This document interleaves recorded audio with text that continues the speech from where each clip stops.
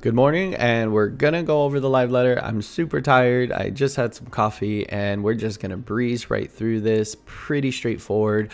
There will be spoilers in here, so if you are not to Endwalker, then I would wait or just put this on sound and not look at the pictures. So there's your spoiler warning. Very early in the morning, so I have my coffee, and hopefully we can get through all of this awesome information.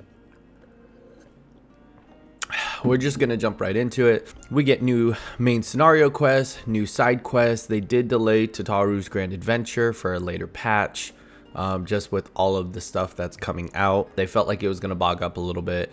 New role quest. These you do have to finish the 5 role quests that are already at the end of the game, so make sure to complete those if you want to jump into the new role quest. We're getting our new travel quest at 6.15, which is the Arcasadara, and that will probably be a month after 6.1, so 6.15. We're also getting the Hildebrand, Omega, and new custom deliveries 6.15, so again a month after. It looks like Omega is going to be delayed a little bit, probably to like 6.18 when data center travel come. They're doing all the duty support for the trust system and trying to implement that for the new patches coming up, and pretty much getting rid of Cape Westwind. They're no longer going to be a trial. I think it's going to be an instance duty. That's just one of the quests really early on in the game. They're also going to make changes to the main scenario roulette as well.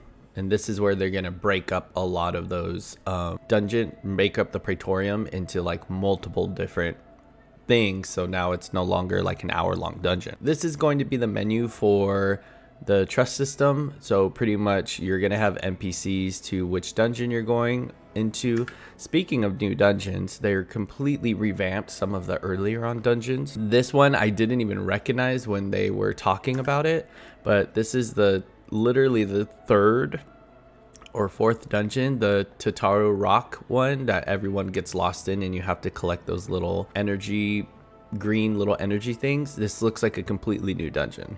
It's awesome. If they're gonna make all the dungeons look like this eventually, I'm all down. We're getting our new dungeon trial, Unreal trial, new alliance raid, which I'm super excited about. I don't have any of the footage here, but I will link the live letter video if you want to look, and hopefully put the timestamp of when the footage pops up if you want to see it. All of the plots are going for sale. We're getting our adventure plates, which you're going to cover later, portrait editor, the unending codex. That's pretty much just a reference for characters that you've come across in the game. It's really awesome that they're putting that in for us. So how many times have I played a quest and I'm like, wait, who's this again? And I have to like figure out how I know this person. We're getting new Hrothgar hairstyles, which I mean, they look okay. I'll show you, I have them here. We're getting 20 glamour plates, and now you can be able to use them in all sanctuaries. So before you could only use them in the 3 main cities or really big main cities, but now you can use them anywhere where there's a crescent moon at your experience bar. You'll be able to try on Mog Station items from your bed now, which I have a picture of that. The one thing I'm kind of excited for is the checkmark displayed items to obtain minions and mounts. So now whenever you go to the market board, you can see that you've already acquired that minion or mount. Awesome. These are the new Hrothgar hairstyles. I don't mind these, but I think this one is my favorite right here.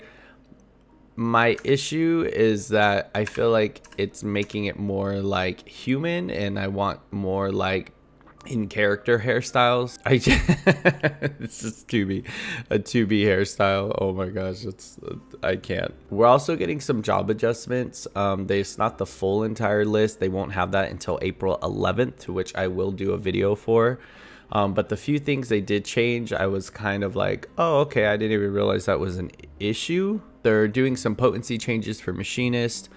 They're changing samurai and getting rid of Hisatsu Kaiten, which is your damage buff. Actually going to be really nice rotation wise, because you're pretty much using that ability all the time. And they're going to be guaranteeing critical hits for samurai for the major abilities: Madari Setsugetsu, Kaishi Setsugeka, Ogi Namakuri, and Kaishi Namakuri. Those are pretty much like the end, like the big hitter on your rotations. For ninja, they're gonna now have Mug be the debuff to increase enemies damage for the entire party, and then trick attack is now gonna be changed, so then your damage is increased. So a little bit of adjustment. Dark Knight, they're improving Living Dead, so now you can restore a large amount of HP when you land attacks. They shorten the animation lock for Dragoon for jump actions, which is awesome because the first jump action you get is a really hard lock. Searing Light, which is the damage buff for the party, will be casted by you and not by your carbuncle anymore. White Mage, I like this one for White Mage. The Liturgy of the Bell can now be ended and it will restore the amount of HP dependent on number of stacks remaining.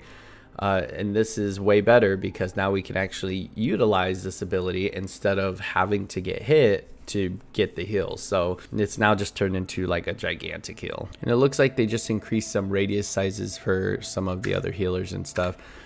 They did say that this is not all of it. Every single job is going to have some changes to it. So it sounds like it's going to be pretty extensive, which is why I'm going to do a separate video for that on the 11th when that comes out. Our new tribal beast tribes in 6.1 patch, so this will come at 6.15, so pretty much a month after 6.1. We have some awesome new mounts, a flying hippopotamus, some sort of monster, and we get that as a mount. There's this bird, that one's kind of hard to see. Let me see if I can zoom in. Yeah, it's kind of difficult to see, but it looks really cool. This one looks really cool too. It's like an alligator dinosaur thing. Pretty into that. We are finally getting this as a mount. This is from Shadowbringers, the Nier Automata raid. This is so cool that we're getting this finally. There's another picture of it. It's so cute on the Lala. These are some of the minions we're getting. I don't know why. I totally love this minion. I want it. It's a little car. This is another one. This bird is hilarious. They made a joke like that they're really good at making faces for minions and stuff. I love that. Kangaroo. This is like a cute dog, like a little I don't know the name of this kind of dog. I'm sure you guys can tell me. We're also getting the Dream Fit. This is when you go use your bed at the inn, you can try on stuff from the Mog station. So that's pretty cool. I think that outfit's new.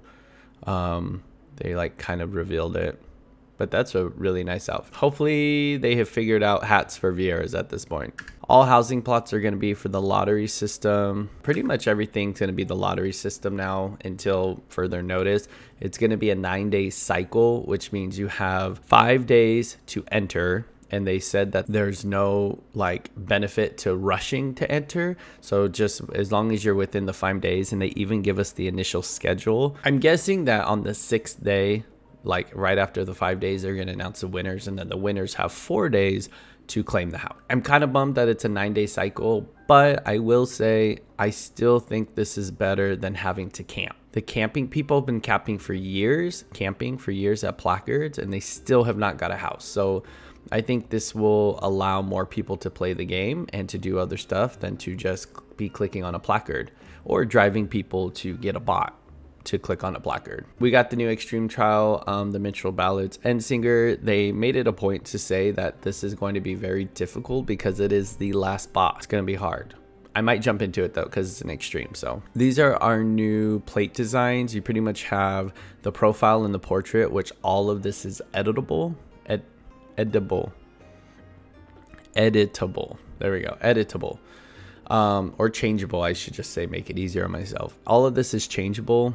They said it's going to be a huge time sink. You're going to be able to have different ones for different jobs. You're going to be able to put all sorts of stuff. You're going to be able to change the G pose. Like, it's just going to be so extensive. So you can have one each for your own job, like you have Bard, Red Mage, and all sorts of information on it. This is going to be what the base is going to look like, and then you're going to have to go in and edit it yourself. They're going to have some templates too if you're not really into like spending time to doing that. So you don't have to worry too much about that. This is just showing like how you can edit the lighting and the G pose and everything about it. So I'm sure I'll be spending a lot of time doing this. They got new PvP updates. I am going to do a separate video for PvP. I'm super excited. I love PvP already, but they pretty much explained all of the crystal conflict, revamping all the PvP actions, and now we each get our own limit break, which is freaking awesome, because before you shared it with your party of 8. So now we each get one. I'm sure they're going to decrease the potency, but it's cool now that you don't have to like share one. The reward systems are pretty awesome too. Rival Wings on a hiatus, and the feast is going to end. So Rival Wings, they have to balance now, probably because of all the changes they made. They said they just ran out of time. The Crystalline Conflict is going to have ranked, casual matches, etc., 5v5.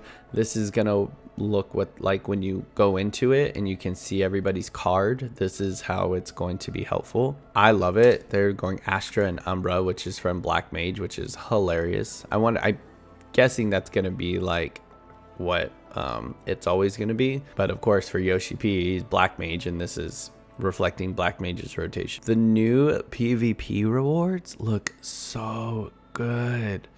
I am so excited about the PvP rank season rewards or series reward. You're pretty much gonna get experience, for series experience playing any PvP mode. So just doing your daily frontline, and it says individual matches will continue to reward XP, PvP XP, tombstones, and wolf marks. This is what the thing is going to look like, and the rewards you're going to get. You can see it's mostly going to be trophy crystals, which is the new PvP currency. There is going to be rewards in between that, like coffers and things like that. I see one we do get at 25. It's like a coffer, a glamour coffer that looks so sick, and pretty much these carry over. So if you get enough trophy crystals one season, they're gonna go over to the next season, and then you can use them to purchase all of the items and stuff for the next season. If you have it looks like it's a 20,000 cap though. So this is the level 25. This is the level 25 glamour.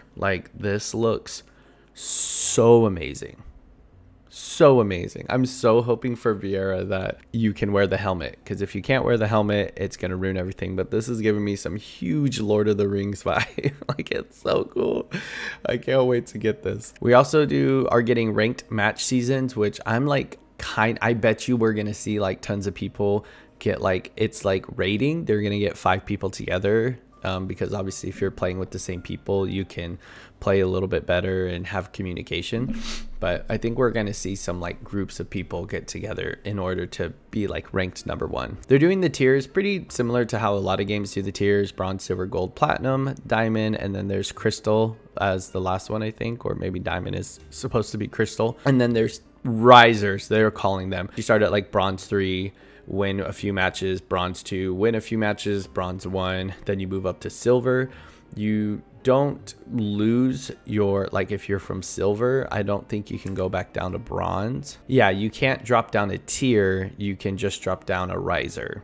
So you can lose stars, and say if you're bronze 1, you can drop back down to bronze 3 if you're losing a lot. So bronze 3 being the lowest. Oh yeah, no, crystal is, there's another one after diamond, and that's crystal. For the PvP seasons, we're going 2 seasons in 1 series. So it looks like series is going to be from each big patch, 6.1 to 6.2.